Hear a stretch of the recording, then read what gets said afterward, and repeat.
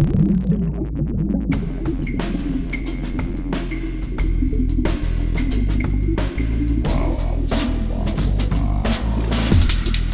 listening to ArTEEtude, a podcast with artists created and produced by Detlef Schlich, a visual artist and ritual designer, living and loving in West Cork, and best known for his essay about the cause and effect of shamanism, art and digital culture.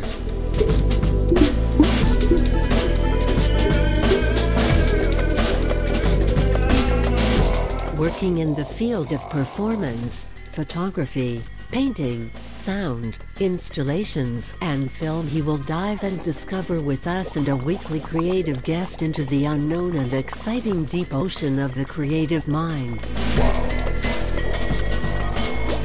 Yes! Diving in the unknown and unexpected mind of creativity together with Rae McKinlay today. Hi everyone, from a lovely Skibbereen in West Cork. Yeah, I'm so happy to have her here because I really admire her storytelling work, and I admire the way how she copes actually with our reality. Such a positive person, and Thank you, Dad. Oh, yeah. I'll have to go out the door with my head turned sideways now. No, it is really great. I mean, I'm always happy to meet eclectic people like you. You know, open-minded people who are still now in times like we are now, not bitter, you know, and trying to achieve the best what they can with their own creativity, and even exploring a new field in creativity. And you are a person like this, but we come later to that, probably more in the second part. We're sitting here in at the lovely location at Mardak's Magpie. Yeah, it's an Aladdin cave full of stories. Yeah, so full surrounded. What do you see if you open your eyes here? So, it's a place of magic. Yes, everything has got a story. There's so many artifacts and ornaments and whatnot. A rocking chair. It is unbelievable. Yeah. I mean, we're surrounded by sculptures. I mean, it's really a time traveling to all our centuries. So, actually, I love this location to do a talk like this together with Rae. Perfect. Rae, hi. Hi, Dad, and thank you very much for asking me to do this. Yeah, you're more than welcome. Thank you. I would like to start with actually, because I mean, the concept of this podcast is I try to keep it as well intimate somehow. And you're originally from? There's a place in Scotland which is named Spam Valley. All right. Spam Valley. Yeah, everything about me has a story, Date. Yeah. Spam Valley is about 40 miles from Glasgow. Okay. Now, age is upon me. I'm in my 60s. So when I grew up, people from this part of the world were very much not wanting to be part of Glasgow. And the only resistance I ever saw was when they were wanting to bring in a G postcode sort of thing. A G postcode? Yes, what is a G postcode? Well, that would be Glasgow. Glasgow says 6, 7, because the area was upwardly mobile and pretty little lace curtains on the window with manicured gardens. Yeah. But you see, I always wanted to be a Glaswegian. A what? I always wanted to be a Glaswegian because Glaswegians have more stories. What is a Glaswegian? A Glaswegian is someone that comes from Glasgow. And like Cork, we think we're the real capital. So I'm a Bali region, a Bali the hub region, probably. But I've got to add, I've got half Irish in me from Donegal. Do you? Yes. How comes? Because my mother was from Donegal. All My right. father was Scottish, so... Your father was from Glasgow, or? No, he wasn't. He was actually from much more Argyllshire, which is further up and along. Yeah. But That's so great. I learned so much through this podcast, actually. What was actually the last huge encounter? I could teach you a little bit about what was the name of the poet at the 21st of January? oh, you mean Robert Burns or Rabbie Burns? Rabbie Burns. On the 25th of January, yes. Yeah. And much to my shame, I don't know much of his poetry, which is terrible. It was only you that introduced me to Rabbie Burns when I did the storytelling session in Oasis Cafe. Yeah, no, that's what I mean. And then I started reading it, and then I thought, oh, this is not what I thought. Yeah, but to be honest, it was a very interesting read and research for me. And the thing is, and the older I'm getting, the more I forget again as well. So so half of that what I told you is already forgotten, but not forgiven. So because Burns's To a Mouse has more depth than I ever thought it really did have. I mean, he was really critiquing the environment and capitalism in a way. It's great. It's unbelievable. I mean, it's really, if you and that's the great thing about storytelling and poets. So you really, I mean, they are very critical. Often critical theorists as well, on a very subtle way, So that's great. I love it. Cool. So you're from close to Glasgow. Well, I was actually born in Glasgow, but grew up 40 miles outside Glasgow, maybe 30 miles. I was 10 miles in Glasgow. Nowadays, where I grew up is actually part of Glasgow because it's a big city now. Yeah. And I grew up BC Glasgow. That was before Cappuccino. Now it's a very European kind of place as well. It is probably. I mean, I didn't research now so much about it, but I could maybe compare with the Ruhrpott in Germany. So Essen, Duisburg, and all these areas where they have countryside is very small. I mean, all this. Plenty of industrial fabrics. They're coming more and more. I mean, that's Glasgow and the area as well. The same, but you still have countryside, don't you? Yes, if you go further out where I grew up, there's still countryside. But if you go further out from where I grew up, there is more countryside. So how long did you live there in this place? Oh, until I was 17. 17. Yeah. And then you thought, I'm going into the wild, mad world. I never fitted, actually. I had to escape. So at 17, I went down to London. Yeah. Yeah. It's at that time, now remember, we're going back a few years. At that time, it was quite small-minded.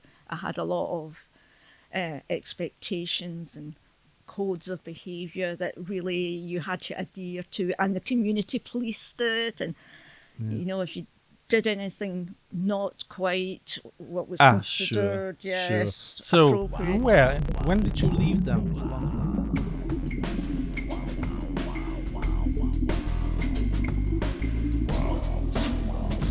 Like what you hear so far?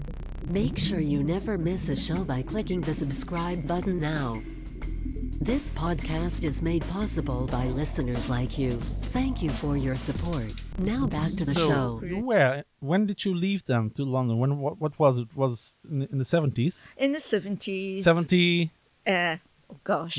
Which song was in the charts? Would you believe? I think Baker Street. That's the one I remember. And there was Jerry Rafferty. Yes, and I met Jerry Rafferty. Did you? Yeah. Jerry Rafferty and Billy Connolly, they were in a group called the Humble Bombs, and they used to play up in the Canal Club, but I wasn't really interested as such, because this is before they were really known. Yeah, sure. So, yeah. So you met them where, in London? Or what? No, in actually Glasgow. So is he from Glasgow? I mean, I don't know too much. Jerry Rafferty, I know he's from Scotland. I think he's from Paisley, actually. But somebody's probably listening to this and say, no, Ray, it's wrong, it's Glasgow, or it's wherever, but... He's from the Central Belt, anyway. All right. And I know Billy Connolly's from Glasgow, anyway. So. I mean, I really liked Baker Street. It was a beautiful song, wasn't it? Yeah. In Baker Street, it was about, where was it? That's where in Scotland, or what? No, it was about the street in London. Baker Street, I was wondering. That was the reason why I thought. About all the homeless issues in London at the time. Yeah. So you went to London, and what did you do there? I mean, how was it for you as you arrived? I mean, it must. How old were you? 17, 18? I was about 17. You see, I have to say, before I went to London, I spent just a little bit of time in Bergen in Norway. And when I came back from Bergen, my head just wouldn't fit. So that's why I packed up and got a job down in London. It was easier to get a job then. You could walk into work. Yeah. And I really loved the market scene down there, and it had a buzz, and I just really loved it. Lovely. So rock and roll. Yes, that's right, London. So you probably used to like the punk scene as well, didn't you? Yeah. Did you get into that somehow? I got into it, and I didn't get into it, if you know what I mean. Yeah, you're not a get into us. So you love your. I mean, I'm the same. I never was a heavy metaler or this and that. I mean, I had long hairs, and people compared me to Bon Jovi. That was really ridiculous, and that was actually quite mean. Yeah, I don't know why, but I did go to some punk gigs, but then again, what did you see? Oh gosh, nobody really kind of known. It was kind of people that Clash as well. No, I never saw the Clash. Ramones. Not the Ramones. Sex Pistols. I didn't see the Sex Pistols. It was all kind of like maybe more B groups than the. What do you know? Any names of them? Mekongs was some, but they weren't in. It'll come back to me probably after this. Outcast. Interview. I mean, they are Northern Irish from Belfast. Yeah, I think the group called The Fall. The Fall, they were great. I know them. Yes, yeah. What was about Velvet Underground? Yeah. Oh, Velvet Underground. Yeah. Yeah, and Miko. Yeah. Did you see Ken? No, this is not a very good. I remember seeing groups. You see, I was a type of person. Even when I went to Glastonbury, I didn't go to the pyramid stage. All right. I was in the Teepee Valley part, and there was always the people that were not really known, the big names. I kind of like that. I like the people who are just, intimate with their playing of music, where you can just sit. I know. I don't like crowds. Me neither. I mean, I never really fancied it. But I mean, the thing is, and if you're an artist or a musician like me, I had my punk rock band in the 80s. Yeah. Oh. The problem is, you have to be in the crowds, even if you don't want. And that was for me often quite exhausting. I mean, that's the reason why I'm living now in countryside. Me too. Yeah. So I did see bands, but none would be. I mean, I saw other bands that weren't punk. Yeah. For instance, I saw Floyd. All right, the bigger ones. But yeah, and I saw Mark Bolan when he was part of T-Rex. All right, where did you see him? I actually saw him in the Glasgow Apollo. And Glasgow what? Apollo. All right. How many people was fitting? 300, 400 or more at this time? There was quite a lot. Right, it was a lot. And I really needed therapy after David Bowie kind of said goodbye to Ziggy. I mean, when you say goodbye to Ziggy, because that was me, I was kind of needing therapy. What could life be without me being like Ziggy Stardust? Okay, yeah. So you lost the ground control to Major Tom. Oh, yes. It was ashes to ashes, I think, yeah. Oh, God. Yeah. How was it? How was it after David Bowie passed away for you then? I mean, did you suffer a lot from it? Or?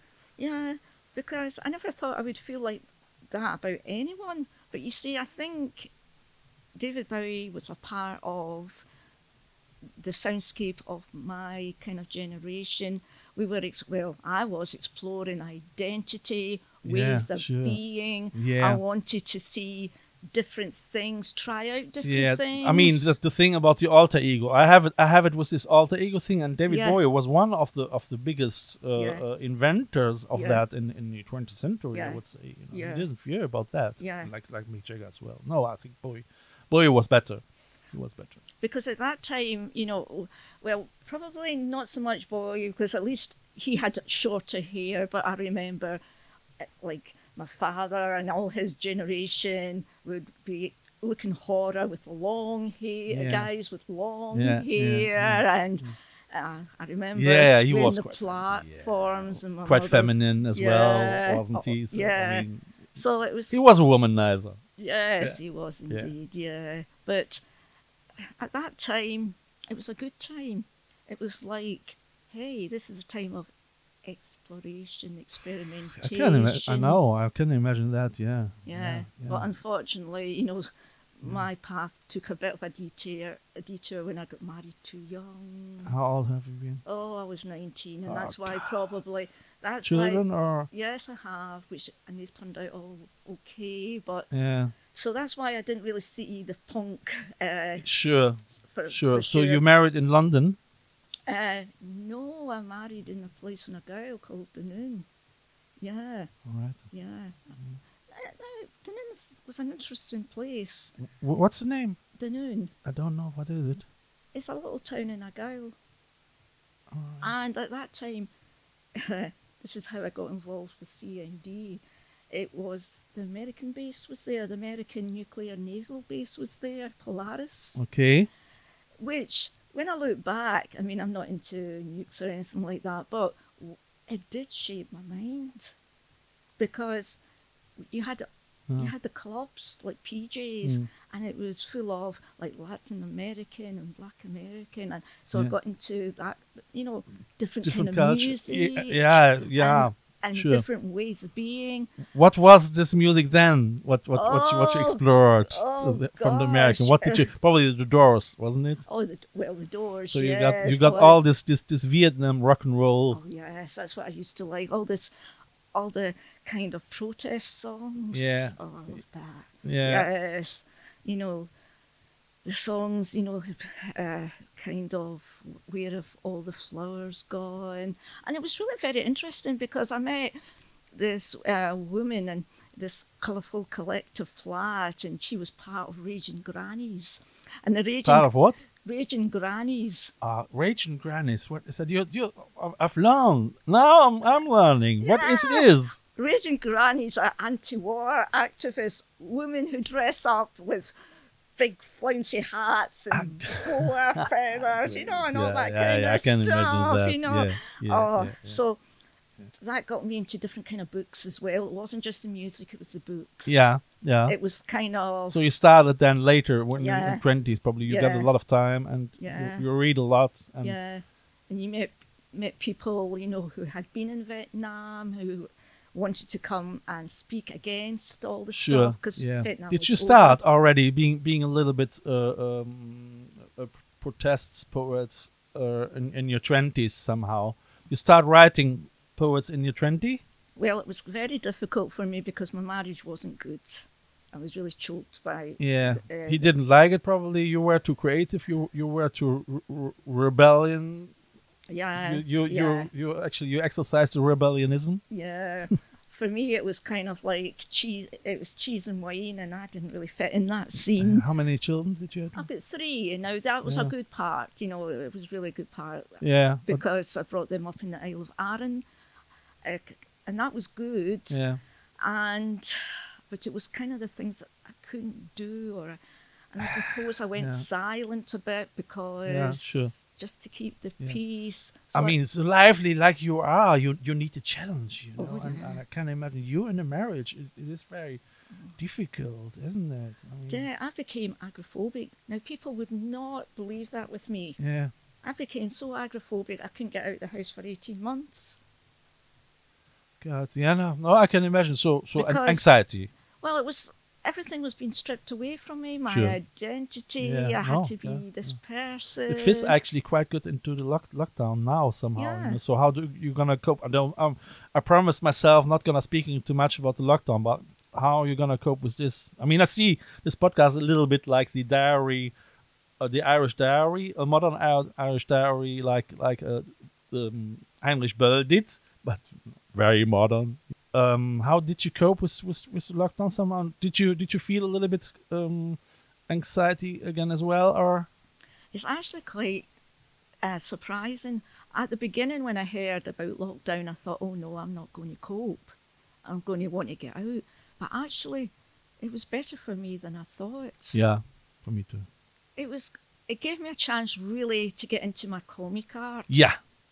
Where we're gonna speak in a second part about it, because I mean we have to talk such a lot. I mean I could extend it already up to 2 or 3 hours, I think. but Rae has to leave soon as well, because she has to work on other things. We explained that in the second part too. Maybe just coming short back to the in the first part too. Yeah, okay. So you had your marriage, and then you start. When did you start to decide I am a storyteller? Well, actually, it was. I've always, I suppose, been a storyteller, but it was that evening in Blarney. I was in Blarney, and it was a lovely day.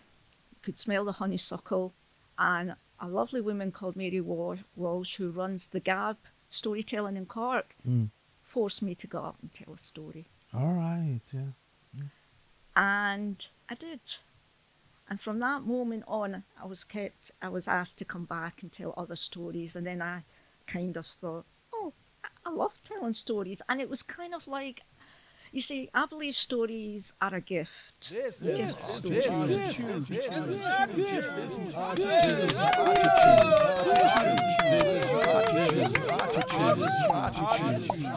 I believe storytelling kind of chooses you too. I mean, we are actually, if we go 2,000 years and more back, and Plato was already. Okay, this is the sound now. I would say we stopped the first part. You hear the noise already in the background, and I'm great to have you here. And we continue with the second part soon. Okay. Thank you very much. Thank you. Bye bye. Great.